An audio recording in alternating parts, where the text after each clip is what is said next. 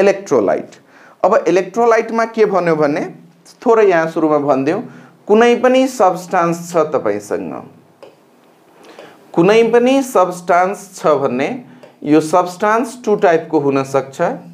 एउटा हुन सक्छ इलेक्ट्रोलाइट, अर्को हुन सक्छ नन इलेक्ट्रोलाइट। एउटा हुन्छ first compound is electrolyte and second compound we have non electrolyte.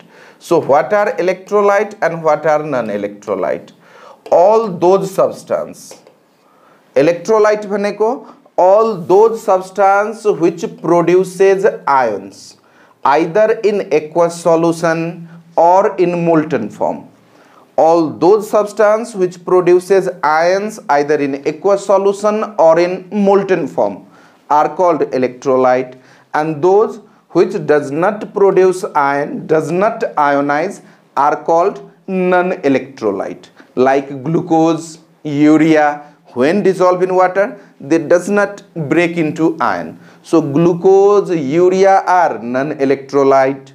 NaCl, KOH, acid, base, salts are generally called electrolyte. So अब electrolyte बाट हामी start गर्यौ, substance मा गइएन, यो preliminarily information भयो. So after this now we have electrolyte. अब electrolyte भनेको के हो? So those substance which produces ions either in aqueous solution or in molten state, means whatever be the condition, if they produce ion are called electrolyte. Example के लिने, यहाँ example मा के दियो भन्ने जति पनि एसिड्स हरु छन्, एसिड्स, बेसेस, सल्ट, यो जति पनि छ यसलाई हामी के भन्यौ electrolyte.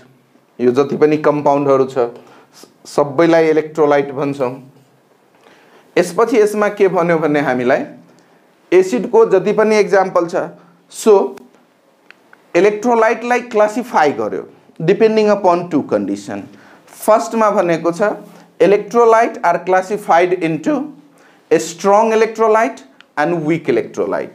So depending upon ionization, electrolyte are classified into two types. Now what are a strong electrolyte? यसमा first point तपाईलाई के भन्छ भन्ने those electrolyte which ionizes completely 100%. Those electrolyte which ionizes completely are called a strong electrolyte. यसपछि के भन्यो भन्ने KCl, NaCl, HCl, NaOH, AgNO3, all these compound ionizes completely, means they completely break into their ions. Suppose if we have KCl as electrolyte, then when it ionizes, it gives KCl gives K plus Cl minus. So completely dissociated into ion produces ion are called a strong electrolyte. Next point यसमा के भन्यो भन्ने HCl छ। अब यो बुझ्नु पर्ने हामी के हो यसमा सिम्पल कुरा के बुझ्ने हो भन्ने यदि यो 1 mole छ, if we have 1 mole of HCl, then it gives 1 mole H plus and 1 mole Cl minus. So जति HCl छ त्यति नै H plus र Cl minus दियो भन्ने 100% डिसोसिएसन भयो, आयोनाइजेसन भयो। त्यसो भए यस्तोलाई हामी स्ट्रङ इलेक्ट्रोलाइट भन्छौं। मानौ यो तपाईलाई 10 मोलार दिएको छ, जति दिएको होस्, नम्बर हो 1 2 3 4 5 6 जति होस्, 10 मोलार, त्यसो भए K प्लस कति हुन्छ नि 10 मोलार र Cl माइनस कति नि 10 मोलार। त्यही भएर स्ट्रङ इलेक्ट्रोलाइट कसलाई भन्यो 100% आयोनाइजेस इन्टु देयर आयन्स 100%।